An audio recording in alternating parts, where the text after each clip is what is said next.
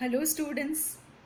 In the last session, we have started with the chapter number 7, that is getting to know plants. What are the different topics that we have studied in our previous session? We have studied that we see many plants around us. Do all the plants appear same? No. Some of the plants are smaller in size, while some of the plants are taller. The leaves of the different plant varies according to their shape, size and color. We can see the differences in the flowers. Some of the plants have the huge flowers, while some of the plants have the tiny ones. We can see the variation in the color of the flowers. Then we have studied the difference between herbs, shrubs and trees. What are herbs? Herbs are the plant that are short in size. The stem of such plants are tender and green in color. The branches may or may not be seen in herbs. Example of the herbs are coriander plant, mint plant, tomato plant, etc. Then we have studied about the shrubs. What are shrubs? In shrubs, the stem is hard but not thick. The branches can be seen at the base of the stem. Example are rose plant, tulsi plant, etc. Then we have studied about the trees. What are trees?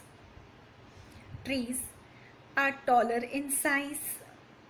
The stem is hard and thick, and the branches is seen in the upper part of the stem.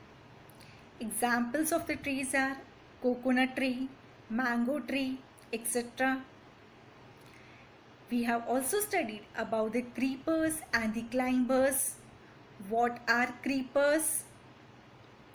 The creepers are the plant in which the stem is not hard, the stem is weak. And we see that the creepers grow on the ground. They spread, they creep on the ground. Example of the creepers are cucumber, watermelon, pumpkin, etc. Then we have studied about the climbers, the plants that take the support and grow upwards. Example, money plant. Then we have studied the function of the stem. What is the function of the stem? Stem helps in the conduction of water and minerals from the ground to the parts of the plant that are attached to the stem, like leaves, fruits, flowers, branches, buds, etc. We have also studied the activity that shows that the stem conducts water in the upward direction. I hope all the points, all the topics that we have studied in our previous session are understood to you. So, in today's session, we will study about the leaf. In our last session also, we have seen that the different plants have the different leaves. The leaves of the different plants varies according to their shape, size and color. We have seen that some of the plants have a small leaf, while some of the plants have a bigger leaf. Even the shape and the color of the leaves varies according to the plant. So, in this session, we will study about the leaf and the different parts of the leaf. We have seen that the leaf is attached to the stem. So, the part of the leaf that is attached to the stem is called as a petiole. So the petiole is that part of the leaf which is attached to the stem. And the broad green part of the leaf that we see is called as a lamina. So the green part of the leaf is called as a lamina. Now again we will perform an activity to study the different parts of the leaf. For this, put a leaf under a white sheet of a paper or a sheet in your notebook. To perform this activity, what you have to do is, you have to put a leaf under the white sheet of the paper. Hold your pencil tip sideways and rub it on the portion of the paper having the leaf below it. That is, you just have to trace the leaf on the paper. You will see the lines on the leaf are called as the veins. The lines that are visible on the leaf are called as the veins. And in the middle of the leaf, a prominent line is visible, a different line. That line is called as a midrib. So what is a midrib? A prominent line in the middle of the leaf is called as a midrib. The design made by the veins in the leaf is called as a leaf venation. So, what is the leaf venation? The design that you see that are made by the veins is called as a leaf venation. You can observe there are two types of leaf venation. If the design is a net-like on both the side of the midrib, if a net-like structure, irregular structure of the veins is seen, this kind of the venation is called as a reticulate venation. So what is the irregular or the net-like venation called? Reticulate venation. If the veins are parallel to one another, this is called as a parallel venation. If the veins are parallel, so such type of veins are called as a parallel venation. Reticulate venation is seen in rose plant, tulsi plant, while the parallel venation is seen in banana plant, in grasses.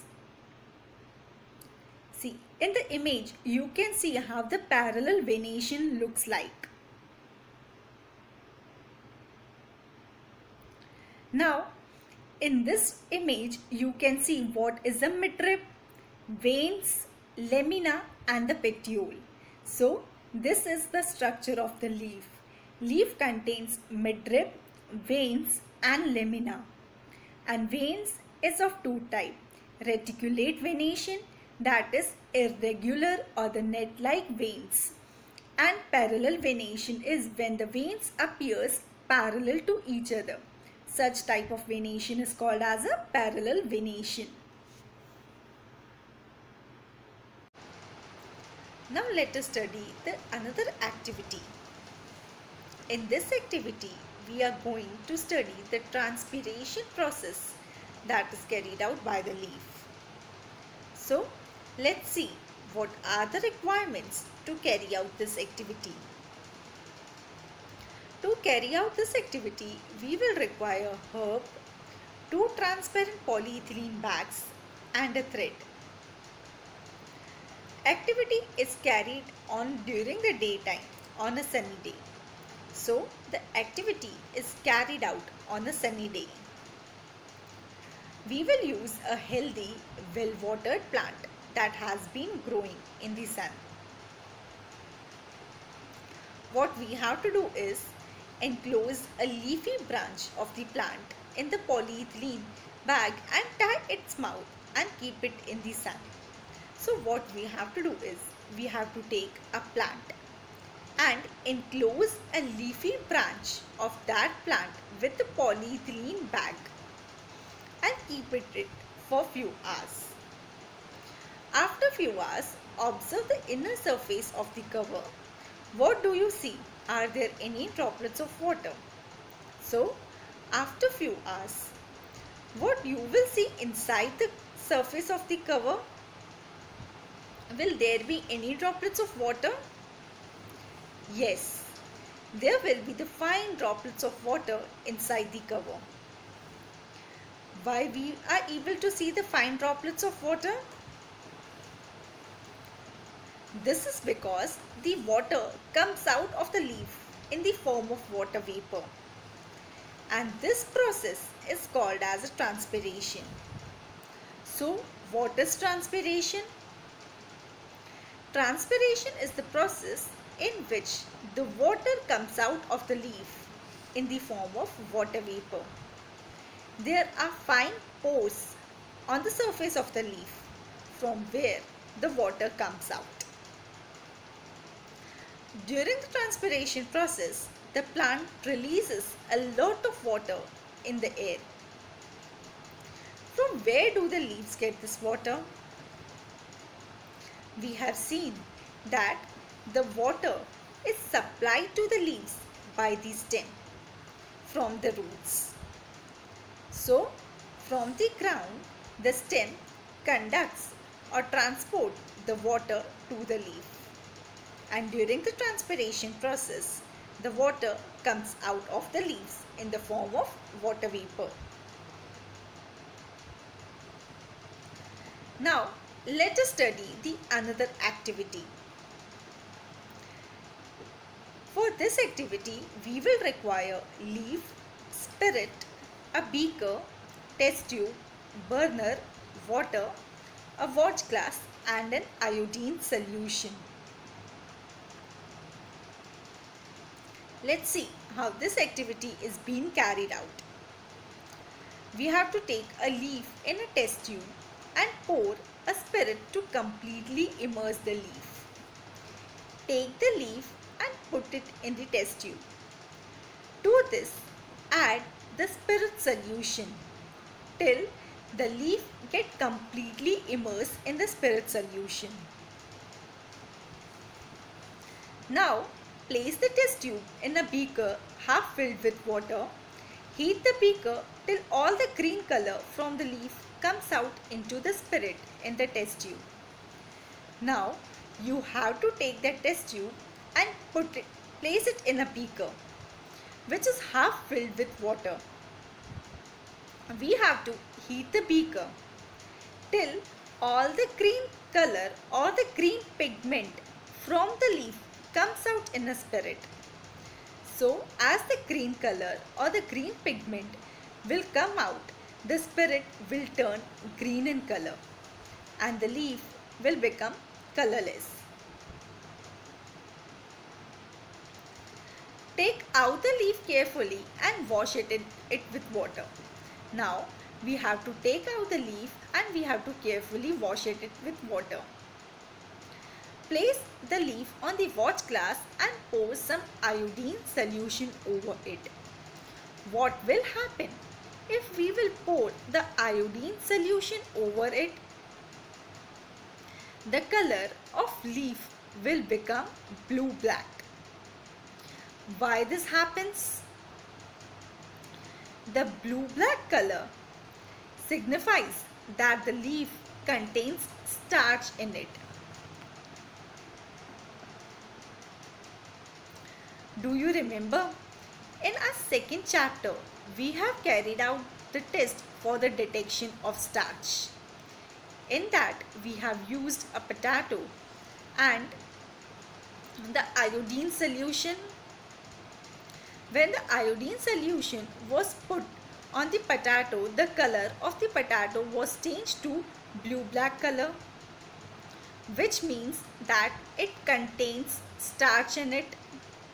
Same way, when the color of the leaf turns blue-black, that means the leaf contains starch in it. So, the potatoes get their starch from their leaf and store it. So, the leaf supplies the starch to the potatoes. Now, let's see, how do the leaves prepare their food? Leaves prepare their food in the presence of sunlight and the green colored substance present in them. So, for preparing the food, the leaves require sunlight and a green colored substance. What the green colored substance is known as? The green colored substance is known as a chlorophyll that is required by the leaf to prepare their food. Leaves also use the water and the carbon dioxide for preparing their food. Oxygen is given out in this process. So, the process in which the leaves prepare their food is known as photosynthesis process. During the photosynthesis process, leaves use water and carbon dioxide to prepare their food, while they release oxygen during this process. The food is prepared by the leaf is ultimately gets stored in the different parts of the plant. So, the leaf prepare the food and store them in the different parts of the plant. The stem supplies leaf with the water. We have seen that the leaf required water and carbon dioxide for the preparation of food. From where do they get the water? The stem supplies the leaf with the water.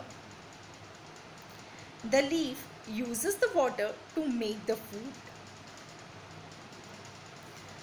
The leaves also lose water through the transpiration, and during the transpiration process, the leaves lose the water. So, in this session, we have studied about the leaf. First, we have studied about the different structure of the leaf. We have seen the leaf contains petiole. What is petiole? Petiole is the part of leaf that is attached to stem. Then we have seen lamina. The broad green portion of the leaf is known as a lamina. Leaf also contains veins. Veins are of two types. Reticulate venation and the parallel venation can be seen in the leaf. What is reticulate venation? When the distribution of the veins is irregular or the net-like, it is known as a reticulate venation. And when the veins are parallel to each other, they are known as parallel venation. We have also seen about the midrib. What is midrib? The prominent line that we can see in the middle of the leaf is known as midrib. Then we have seen the various activities which shows the transpiration process in the leaf. The leaf contains starch, and we have seen the photosynthesis process by which the leaf prepare their own food. I hope you have understood the concept of the leaf. So, we will continue with this chapter in our next session.